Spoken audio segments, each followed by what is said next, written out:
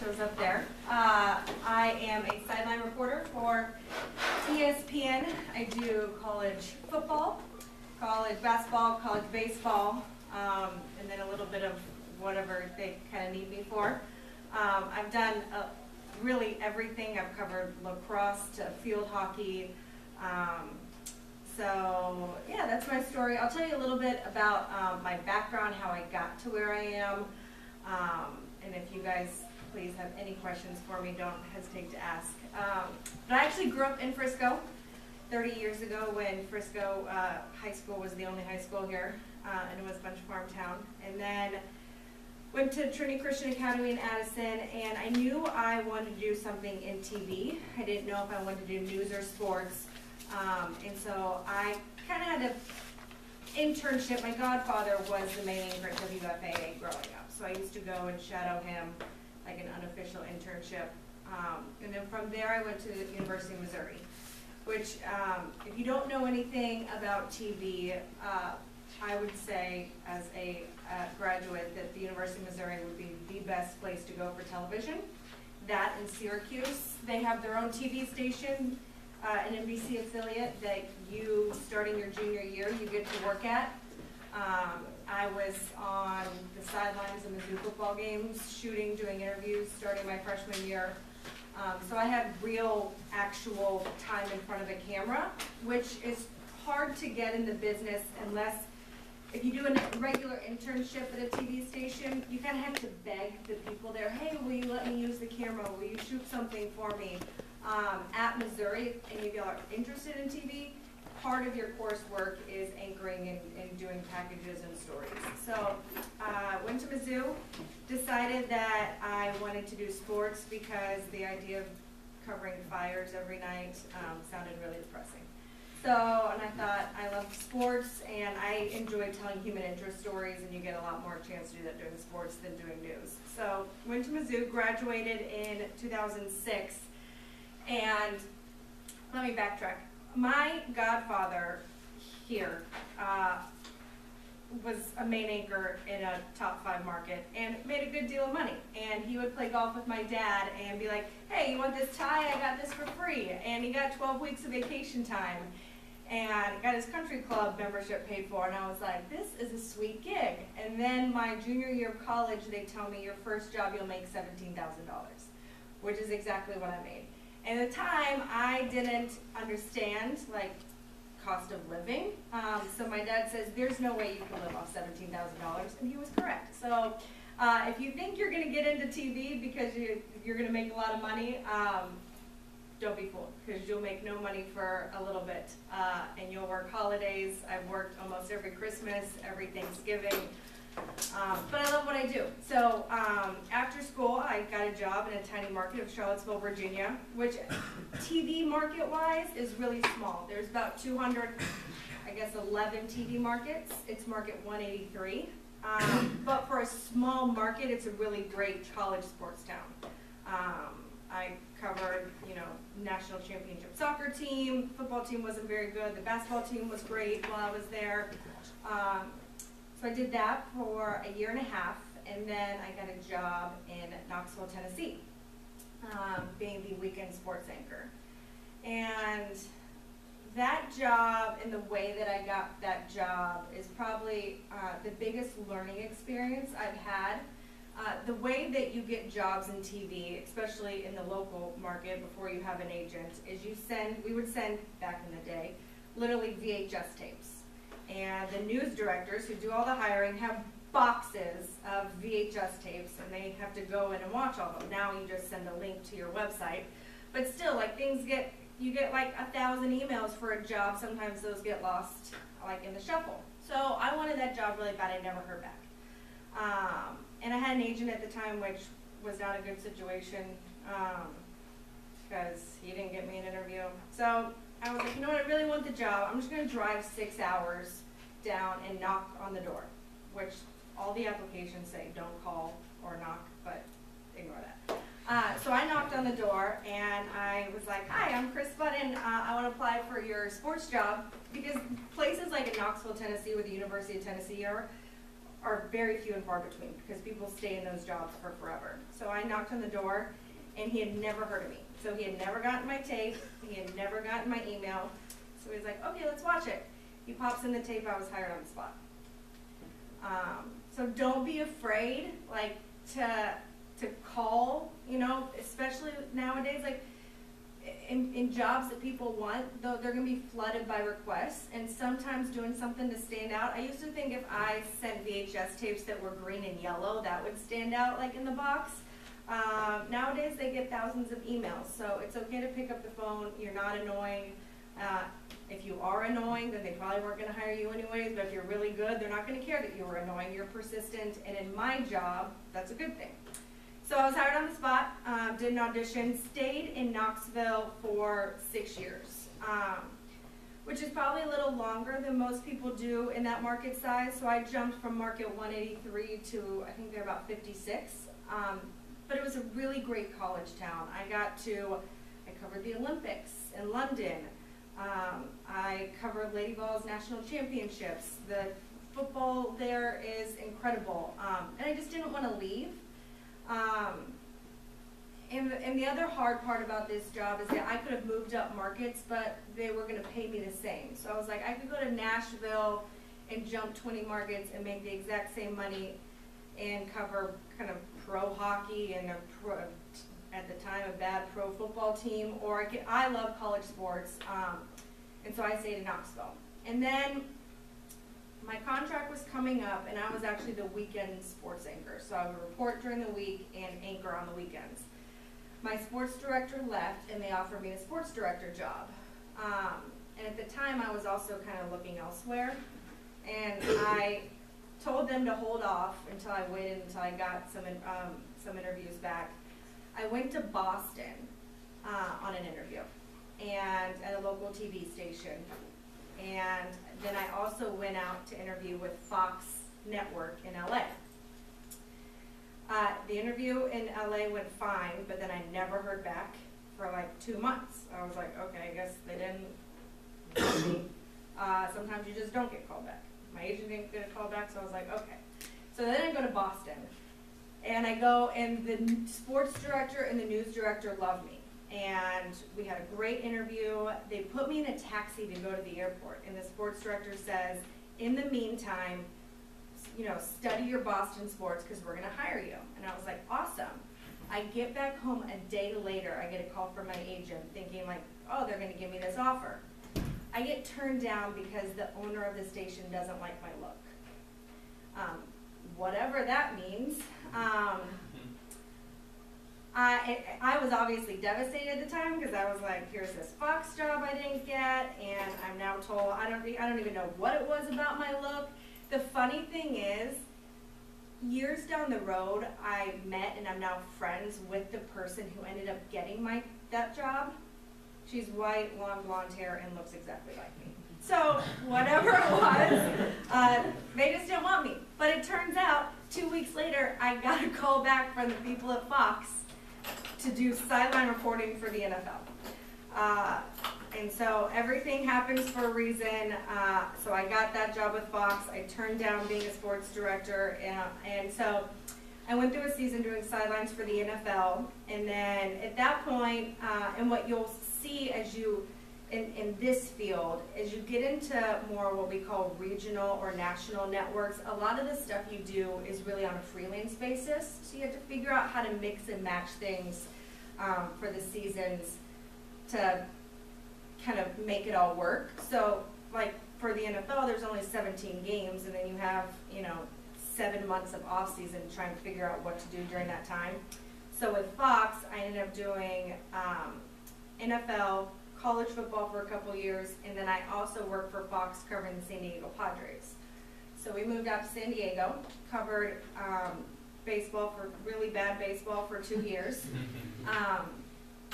And baseball season is really long, especially if it's a really bad season. So I did that for 2 years. My husband came out with me there. Then I got pregnant, and we were going to have a baby. And we planned this all around baseball season so that I would be due during spring training, and it was all going to magically work because that's how I thought it was. And then my husband gets his dream job teaching tennis at Pepperdine, and I was like, you know what, you came with me to San Diego, I'll move with you. So, plus, like, that kind of schedule of 162 baseball games is a lot, having a family too. So, we moved to LA, I had a baby, and at that point, I left Fox to go to ESPN. And that's when I did ESPN. I did a little bit of work also at the Tennis Channel on the side because they were based out of LA. So we were there for in LA for 2 years. My husband coached at Pepperdine, and I traveled all over. And I used to look, this is only kind of a female thing to worry about, but I was like, oh, people like Samantha Ponder make it look really easy to have a baby and just fly everywhere. That's not the case. So my husband would be like in Germany for a tennis match, and I have to go to really small college towns and fly my kid all over. And most of the times would make a layover in Dallas where my parents live, drop my kid off through security at DFW, and then catch whatever flight to Auburn, Alabama, or wherever I was going. And so we did that for a year, and then it became too much, and I told my husband we're leaving.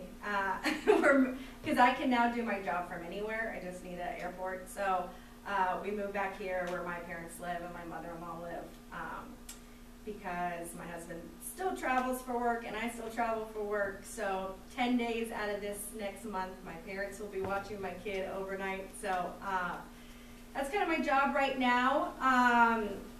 I am basically full-time with ESPN. I do somewhere between 40 and 50 events a year.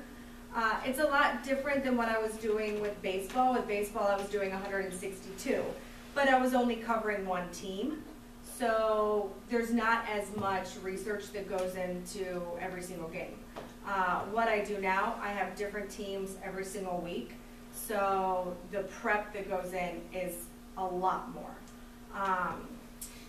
I'll take you through kind of a normal football week for me. We don't find out where we're going until 4 days before we have to leave. So Sunday, we leave Thursday. Sunday afternoons, we find out what games we have. And then at that point, you're emailing all of the sports information directors, asking for interviews, setting up things for the week. And then Sunday evening, I'll go back and watch my previous game to kind of critique myself. Starting on Monday, we'll have a production conference call with the producer, director, all of the talent to discuss ideas for the next game. Monday is when I will also go back and watch film of both of the teams from the previous week. Tuesdays, I build and if you've ever watched a play-by-play, they're called your boards. They have all the players and notes. So I'll do that Tuesday and Wednesday. I'll talk with players. Wednesday, we do a conference call with the away team. That's usually 2 hours, and we talk to offensive coordinator, defensive coordinator, head coach, players. And then Thursdays, we fly out. Fridays, we meet with the home teams, and we have our production meetings. And then Saturday's game day, which is all day, depending on what time your game is. If you're lucky enough to have a noon game, then you can fly out that day and catch the last flight home, and then it kind of starts all over again. So football's a lot because every game matters. So, you know, if it's week 12, I need to know for two teams who I've never seen play all season, because that becomes the other problem. You're working every Saturday, you don't get to sit at home and watch. So you have to make sure that you go back and know what happened. For my job, I need to know everyone's injuries. That way, if someone tears an ACL, I need to know if that's the same ACL he tore 2 years ago. So it's a lot of reading and a lot of studying. Basketball season's easier because you only have 8 players that play. And every game's not as important because there's so many of them. And then baseball season, I do a little bit of college baseball, but mainly kind of towards the tournament time. And then I get July off, and it starts all over again in August. But that's a little bit of my story and my daily job. Does anyone have any questions? What's a market? What do you mean by like 183? Is it like the type of like TV and sports or something? Or No, market size. It's the number of people in that town. So the number 1 market is New York. Number 2 is LA. Houston's number 5, I believe Dallas is number 7. So it's anyone like here, Dallas, Fort Worth, and any surrounding counties, anyone that's able to get the NBC, ABC stations is like kind of like a county, but they're bigger. We call them TV markets. And then those are all your, that's for local news. NBC, ABC, your local Fox. What I do now is for network television, and the Fox that I worked at, like here we have Fox Sports Southwest that cover the Rangers. So each Fox entity has deals with different teams. And so I was with Fox Sports San Diego, and they only had the Padres at the time. Who's been the most difficult person to interview? Ooh. We can edit this if you want. Oh, no, you're fine, because they would know. Coach Calipari's difficult only because you have a different strategy going in with him than anyone else. He's going to talk about what he wants to talk about. So if you corner him into something, he's going to steer it left, and he can make you feel like an idiot. So, however, I've never interviewed Greg Popovich, but so my stance with him is always leave it kind of general, and he'll take it to where he wants to go. And then he always wants to walk off as you're about to ask a second question, so then you have to just keep walking with him. Mike Leach is a difficult guy to interview. Mainly in game, like outside of the game, he's fine. He'll talk about anything you want to talk about that doesn't relate to football. In game, he's very hard to interview. Bobby Petrino, hard to interview. I covered a Louisville game last year, and they were losing to Virginia. And I have to go interview him at halftime, walking off. And so I go up to him, and their sports information director's like, this is going to be a terrible interview. They're losing. Usually we like to interview that winning coach going into halftime. This is probably going to be a better interview, but at this point, Louisville was ranked 5 in the country, and they're losing to a terrible UVA team. So that was the story. So their sports information director's like, this is going to be terrible. I'm like, what? How terrible could it be? He's not going to punch me in the face. Like, if he yells and screams, then whatever. I'm a big girl. So I go up, and he is screaming at the refs, and so that became my question. Instead of anything that happened in the first half, it was, what did you say to the refs? And he went off, and then walked off. Ended up being a great interview because that's what everyone wanted to know. It wasn't pleasant, but it made for great TV. How do you deal with the locker room? There's been so much talk with women in the locker room. Mm-hmm. How do you deal with it? What I do now, I don't ever have to be in there. The times that we get are mainly on the phone with them. And for what I do now, I do a post-game interview on the court, and then I don't have to do follow-ups. A baseball team is very different. Because I was in there every day, before and after, on the plane, in the hotels. When you work with an entity like that, it's very different from anything else. If you covered, the Mavs don't have a sideline reporter, but like a friend of mine is a sideline reporter for the Thunder. They're with that team all year, and they literally are on the charter flights with them. They're at the hotels. What I do now, I'm not at any hotel with another team. We're not affiliated with any team. But it's different at the Fox or like Astros or with Comcast, or they're now NBC Sports. So it's hard because I'll say this. I've had some Me Too moments. I've never discussed it, who it is. I won't ever, because it was nothing to me, like, it was nothing physical. It's just words, and I don't know if that's a good thing to say, but it wasn't worth it to me, because you see these people every single day. What becomes hard is how to gain credibility, how to break news and be close to sources without them thinking like I don't want players to have my cell phone number. But then how do I become someone who breaks news and builds sources and relationships without that?